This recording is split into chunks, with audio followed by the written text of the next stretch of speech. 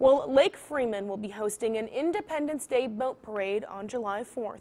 This parade is to celebrate the national holiday as well as the reopening of Indiana.